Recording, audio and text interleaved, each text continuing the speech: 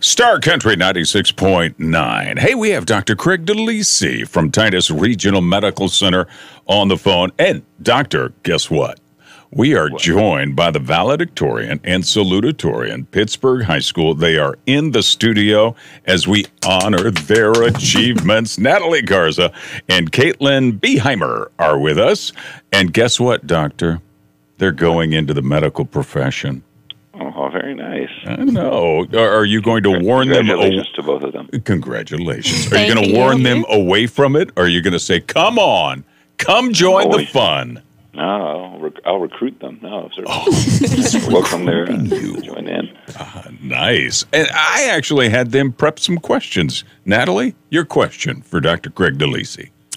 How did you stay motivated throughout the process of becoming a doctor? Because it's a long process. Yeah, that's a good question, Natalie. So I decided to become a physician while I was in college. Didn't grow up wanting to be a doctor or necessarily thinking that's what I was supposed to do.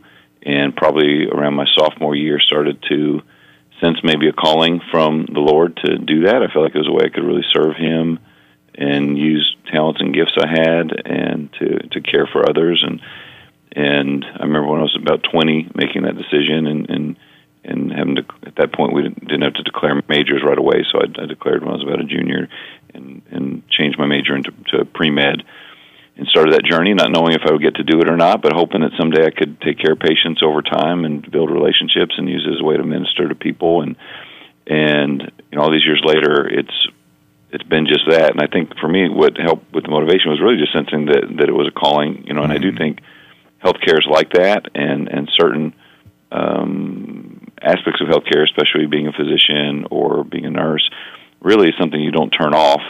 You know, you're sort of that even when you're not working. And I really just had a strong sense of calling. So even during the harder things and the mundane things and lots of tests and studying and sleeplessness, I kind of felt motivated by that very thing and just really a love of people and patience. And I, honestly, truly, that's still what motivates me today, to be honest. During the marathon of going through all the education, did you ever question your decision to go into the medical profession? I don't. If I did, I don't remember that. I mean, there were some really, really hard times. You know, when I did it, it was before they had rules and restrictions on hours and schedules, and so there was some. I mean, almost impossible, you know, kind of, you know, we had, 36-hour shifts and then you'd go home and sleep for 8 or 10 hours and then do it again. And so there were probably times when there was just extreme physical exhaustion or not feeling like I could do some of those things or even, just the amount of information we had to ingest and learn. But I don't really think I ever felt like this wasn't for me or I made a mistake. And really, again, it was just because of a clear sense of calling. You know, it wasn't something I just sort of randomly picked or said, hey, I think this would be fine and I could probably be a doctor and that'd be cool. I mean, I really sensed the Lord was saying this is for you and a way you can serve me. And because of that, I don't recall that I ever did. We're talking with Dr. Craig DeLisi with the Family Care Center, Titus Regional Medical Center. Caitlin, what's your question? What's your favorite part about being a doctor?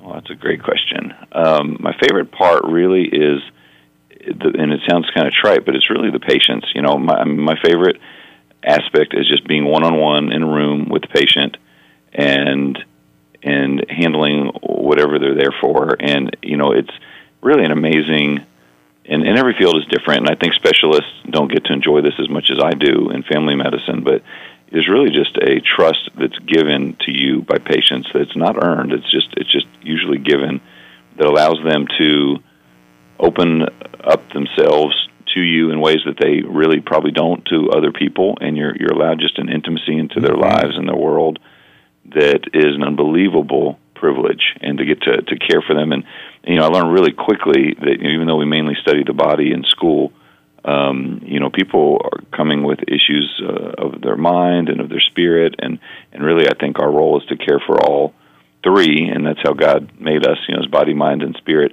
And I just so enjoy and feel incredibly privileged and blessed to get to enter into that with people every single day, and it's rich beyond belief, and it's hard too, and there's lots of things about it that I could mention that are difficult, but I feel like those are all overcome by just the joy that I get in receiving from them and just having glimpses into their lives, and especially over time, because I've been in this community over 2 decades now of knowing people, and that there's just a different level of depth and closeness that develops. That's Dr. Craig DeLisi, and I know you were talking about patients right then and how important they are, the most important thing really in your practice, and they're queued up, waiting to come in to see you this morning, I understand. So we're going to free you up. That's Dr. Craig DeLisi with the Family Care Center, Titus Regional Medical Center.